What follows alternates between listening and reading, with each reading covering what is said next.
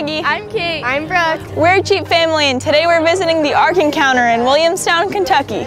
Your first view of the Ark is from about a mile away, but you'll see it grow larger as you ride the shuttle from the parking lot to the boat. The model is based off the Noah's Ark story out of the Bible. The first thing you'll notice about the Ark is its size and beauty. The Ark was built according to biblical references.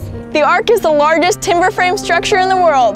The Ark is 510 feet long, the length of 1.5 football fields.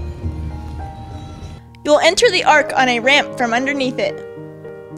The first deck is full of cages where you'll hear and see animals that were brought on board.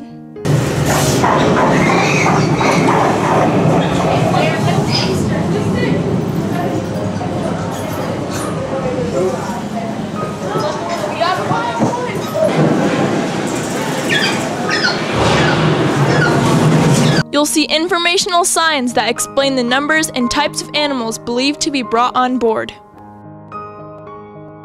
Some may look familiar, but others need some explaining.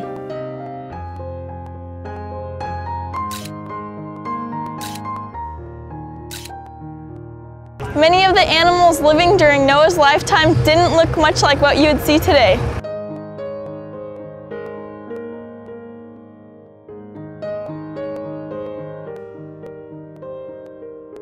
As you walk through, make sure you look at the structure itself. It's incredible. The Ark was built in part by skilled Amish craftsmen. You'll also see detailed models of Noah, his 3 sons, and their wives. When you head up to level 2, you'll come across biblical references to the time before the flood.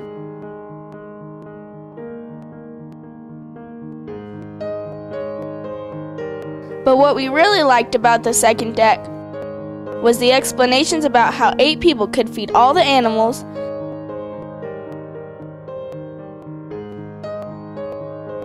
collect clean water and expel waste, and provide clean air and light. These amazing technological solutions were compared to feats like Stonehenge or the Great Pyramids of Egypt. The Ark Encounter also displays what Noah and his family may have done while on the Ark. Ooh, I like the tiny, hovering bird that can fly in all directions, even backwards.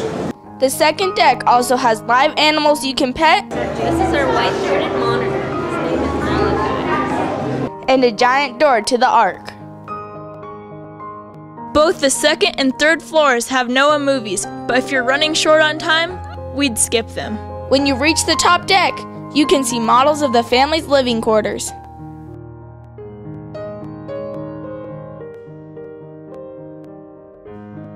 Maybe this scene from the Bible looks familiar to you. This floor also houses the Museum of the Bible, with old manuscripts from around the world. The Ark is meant to be kid-friendly with several hands-on and interactive exhibits. But there's a lot of reading too. The Ark has been controversial from the beginning, but we found that the exhibits made you think. When you finish your tour of the Ark, make sure you visit the ground level gift shop and get your free fudge samples. You can also save some time for a camel ride or to walk around the Ararat Ridge Zoo.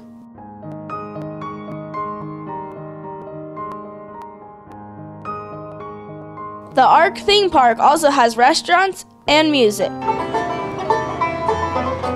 When we visited, the Ark had only been open for a year, so there are plans to enlarge the zoo and open more attractions. We recommend getting to the Ark early before it gets too crowded. The Ark was much more than we expected. The structure itself was incredible. The information was interesting. The grounds and zoo were fun.